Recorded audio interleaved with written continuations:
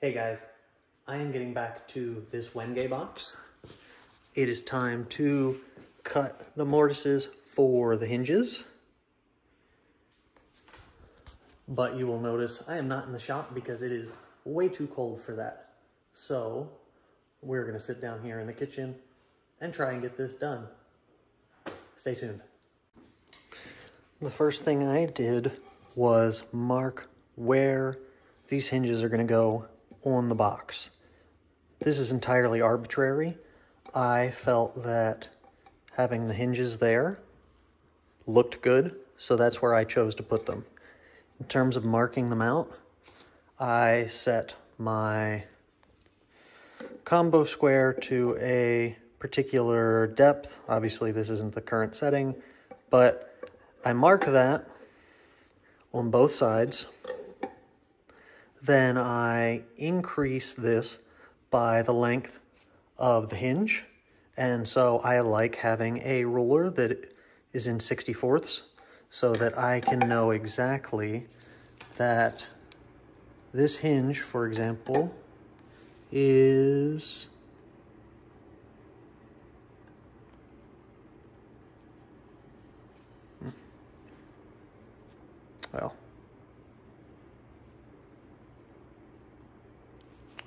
is 1 1/4 inches on the nose.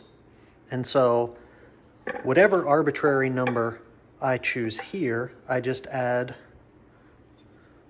1 inch and 16/64, or 1/4. I slide that over and I make my next mark. In terms of the depth that I want it in, I am going to have a bevel along here. So I want the hinges to sit in all the way. So again, very simple. I just check the overall depth of these hinges and then I can mark that. I've left the tape here simply because these lines are harder to see in the grain of the Wenge as opposed to the cross grain lines. So I left the tape there just so that I don't get confused and accidentally chop in the wrong place. But now that the tops are laid out, I need to lay out this backside in terms of how deep these hinges are going to sit. So what I'll do is measure the thickness of one of these hinges. These are by Brusso hardware, by the way. I will put a link to these in the description. I will take the thickness of that and I will mark it down here, and then I can start chopping.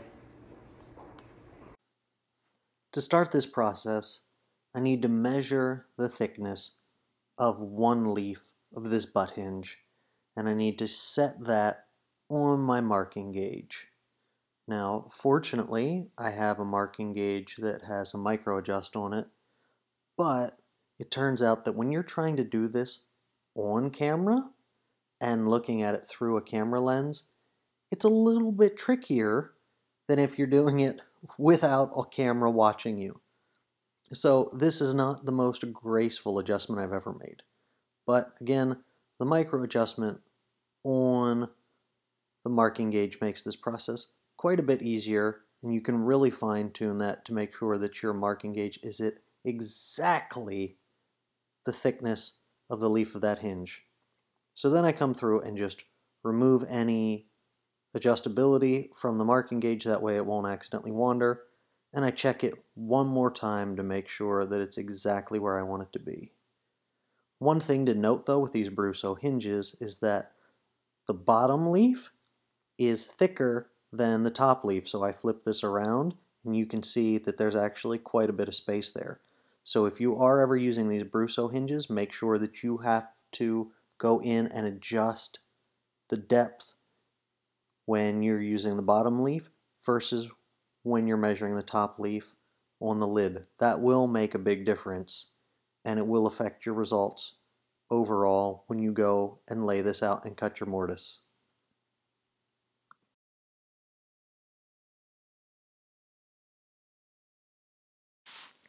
At this point, I am ready to transfer my marking gauge lines onto my box. But as I mentioned earlier, because of Wenge's grain and color, when I'm making marks with the grain, I can't actually see them they just blend in with all the other lines of Wenge's grain.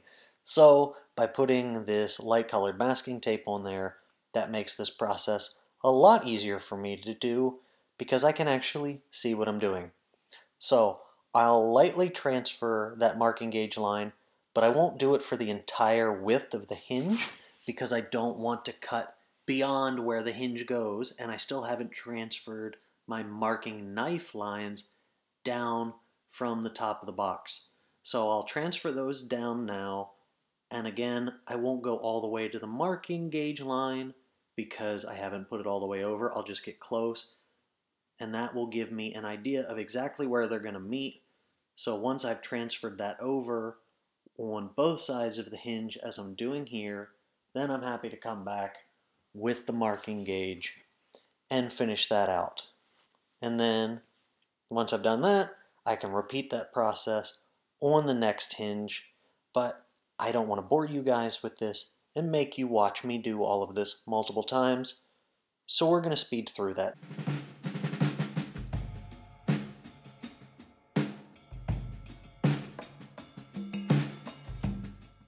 At this point, I'm satisfied with the way the layout has gone.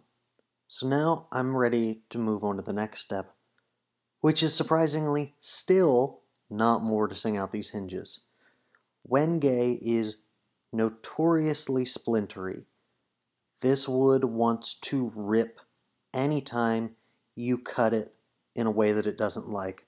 So before I go chopping these mortises, which would inevitably rip the grain out beyond where the hinge is going to go, I take my chisel and I actually sever the fibers.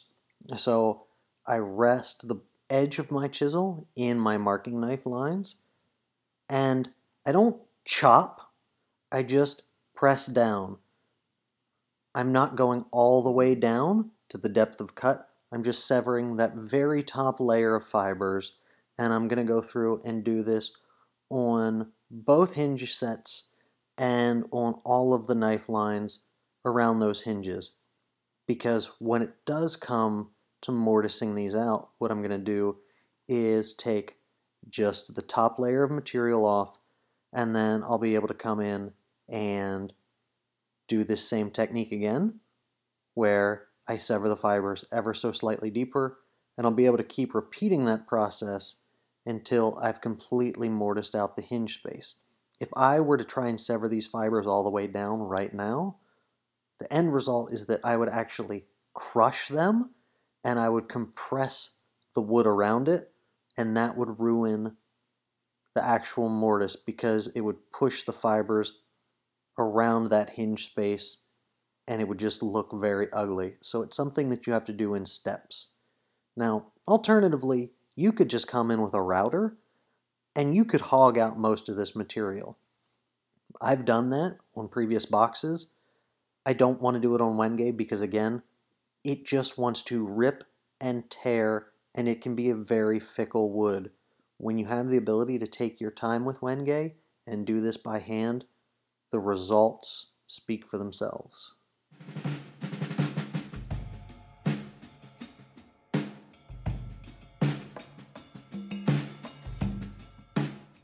It is finally time to chop these mortises. I know I've made you wait this long, and hopefully you think it's worth it. So, with chopping these mortises, I didn't think about the fact that you weren't going to be able to see what I was doing, at least not initially. So you'll notice here that you have a terrible camera angle of how this process is actually unfolding, and that is entirely my fault. But if you give me a minute, I did realize that, and I thought, maybe we should fix that. So now you're actually going to be able to see what I'm doing.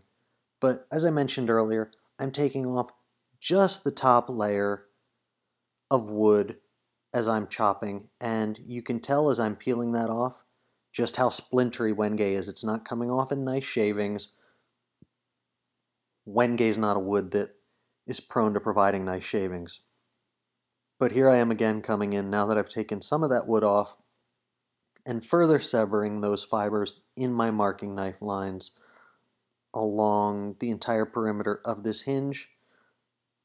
And once I've done that, then I know I can come back again and I can chop a little bit further in here. And I'm just going to have to keep repeating this process over and over until I've finally gotten myself all the way through this mortise.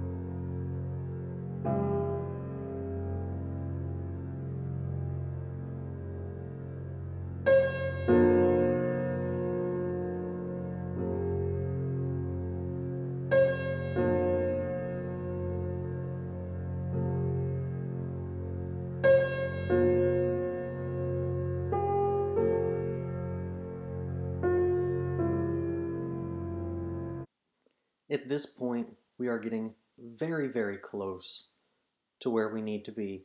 In fact, in the moment, I was pretty convinced that this hinge was perfectly fit. But I got it in there and I felt it and I could tell it just wasn't right. And if you see right here as we get the camera angle perfectly lined up, that it is proud by the tiniest bit, to the point where it's actually even hard to see it with your eye. But the truth is, your fingers do not lie to you in these situations. You can tell when it's just not right. And I knew that that hinge needed to seat just a little farther down. So I came back and with just a tiny, tiny bit of fine tuning with that chisel, was able to get that exactly where it needed to be. So at this point, I'm thrilled because I know we're there. I know that hinge is going to fit perfectly. And it's a tight fit. Even though the camera didn't want to cooperate and focus, you can see me fighting a little bit to get that in there because you don't want any play in that hinge. Because if you have any play, it's not going to line up properly with your lid when you put that on. But you can see here at that angle, it is just perfect and absolutely flush with the top, which is exactly what you want. And that is what you want to see when you mortise your hinges. And again, you could do this with a router, but there's something about doing it by hand that, for me, is a lot more satisfying. And I know, without a doubt, I am going to get that absolutely perfect fit that I need for this box. So there you have it, guys. That is how I cut a mortise for my hinges. I am going to go through and get the rest of these done on the body and the lid of this box, and then we will come back later for the next step of the process in another video. Stay tuned. Stay safe in the shop or kitchen, wherever you are.